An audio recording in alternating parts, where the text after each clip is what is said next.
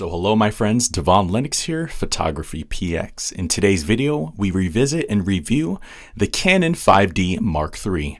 Initially released spring 2012, the 5D Mark III is the replacement to the wildly popular 5D Mark II, and like the Mark II, it's a high-end professional workhorse DSLR photography camera aimed to tackle the harshest shooting conditions. And while this camera sits directly below Canon's flagship 1DX lineup, it inherits several features that make it, in many respects, the more compelling option for a wider array of demographics. It has been quite some time since the release of this camera, and it begs the question, is this camera still relevant today? In the advent of touchscreen capabilities in 4K video? Let's find out. So what are some of the goods, bads, and uglies of the Canon 5D Mark III? Let's start with image quality. Compared to the predecessor, the resolution has improved slightly, moving from 21.1 megapixels to 22.3 megapixels.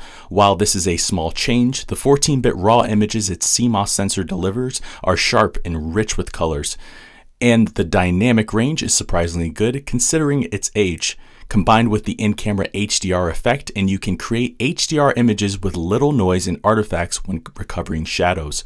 It also includes a new ICLF metering system from the 7D for better metering.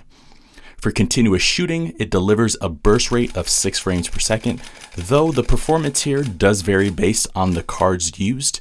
If used with the UDMA 7CF cards, it offers a 33 RAW or 60 plus shot JPEG buffer. While not the fastest, the camera is definitely capable for moderate sports and wildlife. How about video quality? From a video standpoint, the camera shows its age, but it remains excellent nonetheless. It only shoots 1080p full HD video up to 30 frames per second, no 4K video here. However, it uses the all-eye compression method with an impressive 91 Mbps data rate.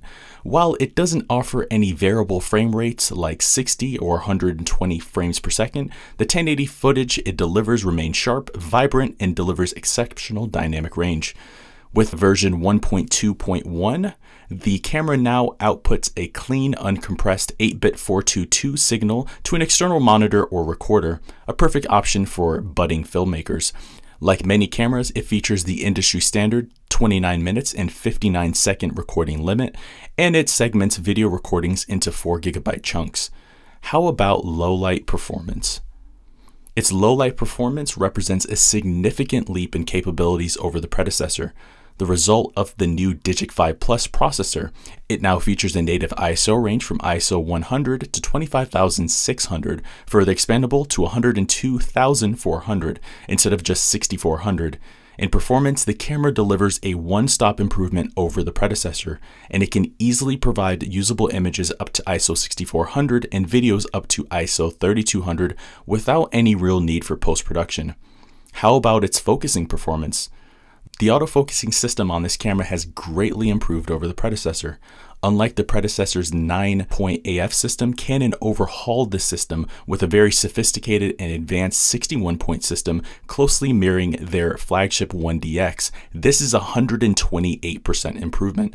With this system, 41 of its points are cross-type compatible. Focusing performance is both fast and accurate, even in low light, and even the outer edges track subjects with a remarkably high hit rate. The camera also provides an enormous amount of customization over the autofocusing performance through the menus, allowing users to customize its performance to best suit their shooting needs. Outside of the 1DX flagship, this is among the best performing autofocusing systems for shooting stills. However, video is quite a different story. The camera lacks continuous autofocus during video recording, and the available autofocus is quite slow and only works by half depressing the shutter or using the AF on button. So while this is capable as a video camera, it's not the ideal video tool for those who rely on autofocus during video recording. How about battery performance? Battery life is excellent for this class of camera. It uses the standard LPE6 battery, which Canon rates for 950 shots per charge. Let's talk about its display and viewfinder. It features a top deck LCD, which displays critical shooting parameters when shooting at waist level to save time looking at the rear screen. It also features a 3.2-inch rear TFT LCD with a resolution of 1.04 million dots, and overall it provides excellent color reproduction and ample contrast for image preview. It also features an optical viewfinder with 100% coverage of the image area and a large 0.71x magnification. However, it isn't the standard implementation typically seen on DSLRs. With this release, Canon has installed an intelligent display which superimposes an overlay to display autofocusing points, exposure information, and grid lines, which is quite helpful. For menus, it features the traditionally designed and structured Canon menus. Both newcomers to Canon and existing users will find the navigating experience on this camera very intuitive, and it's easily mastered. It features the customizable My Menu, which allows users to make a custom list of their favorite menu settings, and like many other Canon cameras, it too features the quick menu for more immediate access to critical shooting parameters. However, unlike other cameras, it has a built-in RAW processing engine. Using this feature allows users to convert raw images to black and white, adjust white balance, brightness, and other settings. The camera now also features a side-by-side comparative image review mode for more straightforward image comparisons in the playback mode. It features 3 custom shooting preset modes, C1 through C3, for quick access to programmable configurations. And lastly, the depth of field preview button is now programmable and conveniently located by the grip for easy operation with the right ring finger.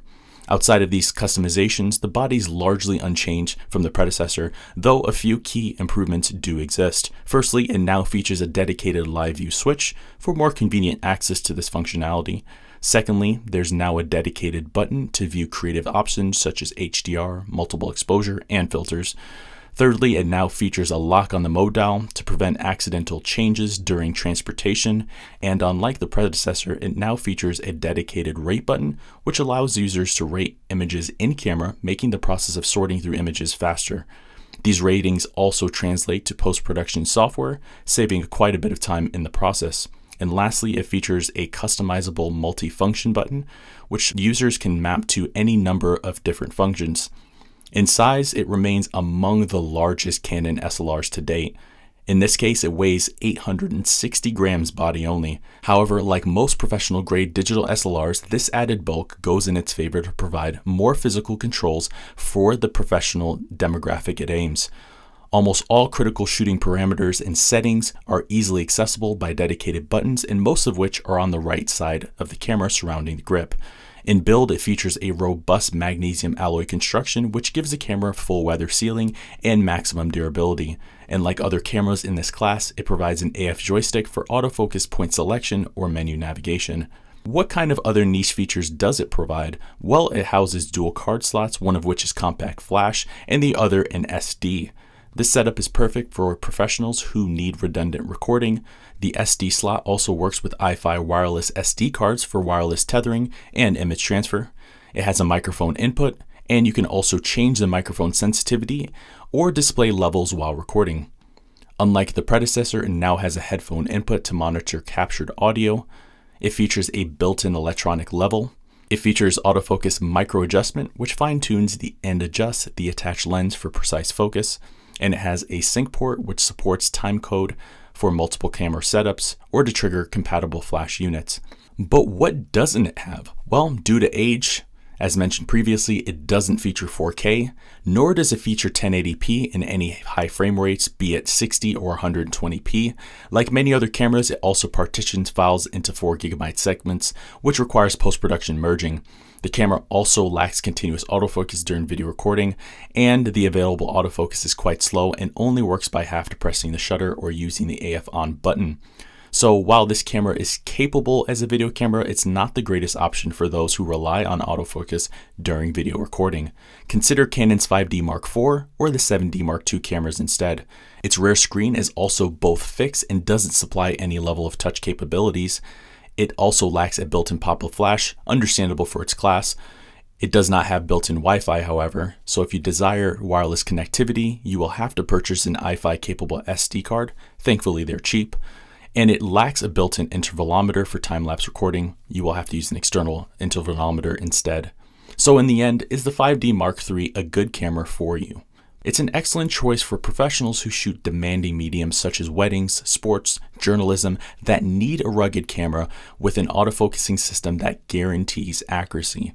It's also a compelling choice for someone looking for a robust photography-centric tool who doesn't necessarily need the fastest shooting speeds, nor do they need video. For videographers, while this camera is capable, it's quite limited for the aspiring professionals. It doesn't feature advanced video-centric features such as 4K capabilities, touch focus, waveforms, histograms, etc. And when compared to today's 4K capable cameras, it's best to look elsewhere if video is essential to your workflow. However, if you're content with shooting strictly in 1080p at 30 frames per second with single shot autofocus or manually focusing, this is otherwise an excellent video camera. If you currently own the 5D Mark II, consider upgrading. The faster autofocusing, better video quality, updated controls, and a more configurable feature set make it a worthy upgrade. In the end, the 5D Mark III is a high-end enthusiast and professional camera aimed at photographers looking for a competitive, all-rounded still shooter. And even after so much time has passed, it has aged quite gracefully and remains a powerful tool in one's arsenal. Although it seems to build on everything that made the Mark II so famous, the Mark III is a new camera from the ground up. While it's not a complete overhaul or dramatic leap in technology, it does fix all of the gaps in the predecessor's performance, and it still manages to deliver to any daring professional, even considering its age. So there you have it, my friends. That is our review of the Canon 5D Mark III.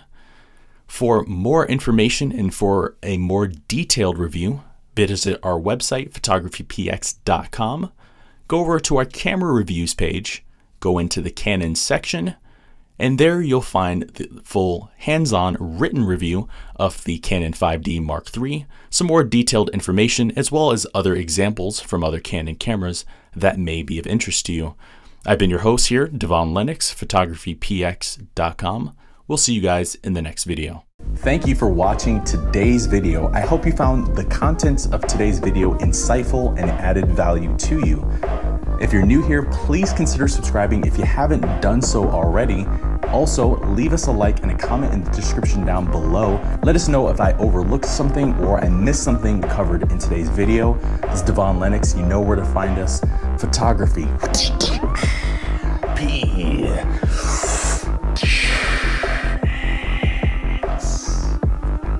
.com.